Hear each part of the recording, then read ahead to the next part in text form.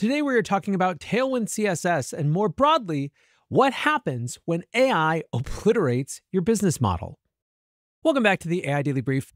For those of you who are not coders and not technical, there is actually a cheat code that will allow you to live at least a little bit in the future. At least when it comes to understanding AI, how tools are going to be used, what new processes are taking hold, and what disruption to knowledge work looks like. By watching what actual software engineers and developers who are deep in the AI space are talking about, thinking about, and struggling with, is as close to living in the future as you can get. Now, I talked about this a little bit in end-of-year episodes when it came to some of my vibe coding predictions. In short, I think a lot of other sectors of knowledge work outside of coding will have their work vibified in 2026 in the way that developers did in 2025. But it's not just positive change that we get to preview. In many ways, even as software engineering is the area where AI is enabling the greatest leverage that didn't exist before, it's also the area that is most struggling with disruption and change to what the very essence of the profession means. That is playing out on both an individual level, where, as we saw in the Claude Code episode from earlier this week, some developers are struggling with the existential question of what it means to be a developer in this new paradigm, but it's also playing out on a business and organizational level.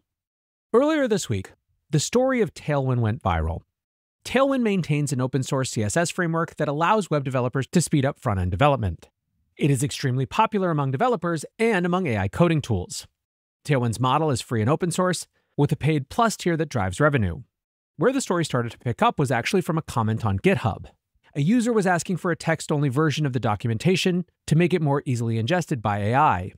CEO Adam Wathan responded, "I totally see the value in the feature, and I would like to find a way to add it, but the reality is that 75% of the people on our engineering team lost their jobs here yesterday because of the brutal impact AI has had on our business.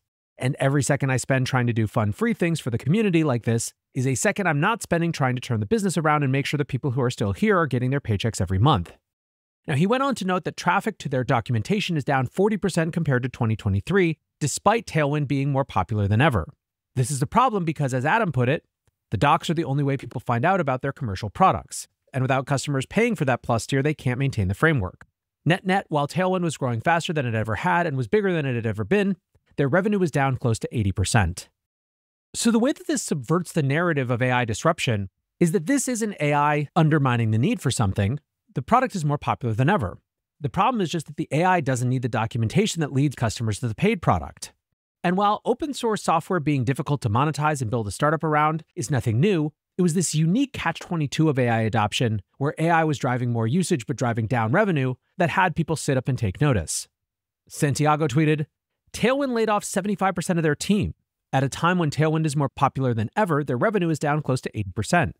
LLMs did this. If we don't figure this out, we'll end up with a massive graveyard of abandonware." Yash Bhargava summed up, "Their CSS framework became extremely popular with AI coding agents, 75 million downloads a month. That meant nobody would visit their docs where they promoted paid offerings, resulting in a 40% drop in traffic and 80% loss in revenue." Nick Papageorge writes, "Tailwind is a canary.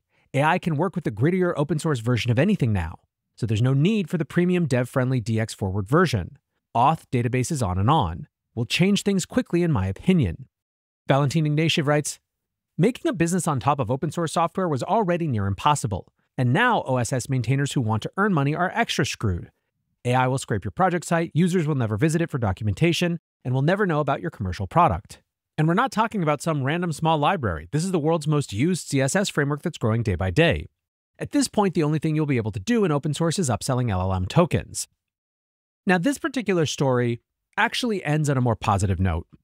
On Wednesday, CEO Adam recorded a podcast on his morning walk discussing the situation his company was in. People responded to it for its openness and transparency, and the post ended up with almost 2 million views. By that evening, the donations had started to come flooding in. Logan Kilpatrick announced that Google AI Studio had become a sponsor of the project. Antoine Osika from Lovable writes, "Every app built on Lovable uses Tailwind and we owe them a lot. We're now sponsoring them, and I genuinely encourage fellow founders to do the same." And the fellow founders piled on. Supabase added themselves to the list, saying, "We're excited to become a Tailwind partner and will continue to support their tremendous contributions to the industry." Guillermo, the CEO of Vercel, said Vercel will be officially sponsoring Tailwind CSS. That's a given. Tailwind is foundational web infrastructure at this point. I've also reached out to Adam to explore how we can make this a longer-term commitment. Gumroad, Cursor, the list goes on and on and on. The challenge, though, is that this isn't necessarily an isolated incident. Another interesting story from this week is that of Stack Overflow. For the non-programmers in the audience, Stack Overflow is a forum that's been around since 2008 to answer programming questions. If you think about it as Reddit for programming, you're roughly on the right track. Throughout the 2010s, Stack Overflow was pretty close to critical infrastructure for the tech industry. It could help beginners figure out straightforward issues, but it also had a deep user base of incredibly knowledgeable coders. If you had an expert problem with a barely used language, it was a pretty good bet that the small handful of people in the world that could answer your question could be found on Stack Overflow. Even before ChatGPT launched, Stack Overflow seemed to have reached its peak. However, there is absolutely no denying that when ChatGPT launched, it completely obviated the need for the site. In short, there was no point in trawling through forum posts when all of that was to be found somewhere in the AI training data that could be surfaced with a natural language query. All the way back in July of 2023, Elon Musk called Stack Overflow's plight death by LLM. Now, the reason that the slow-motion demise of Stack Overflow is back in the news this week is that it finally reached the end. Last month, the forum registered 6,866 queries, roughly the same as their first month way back in 2008.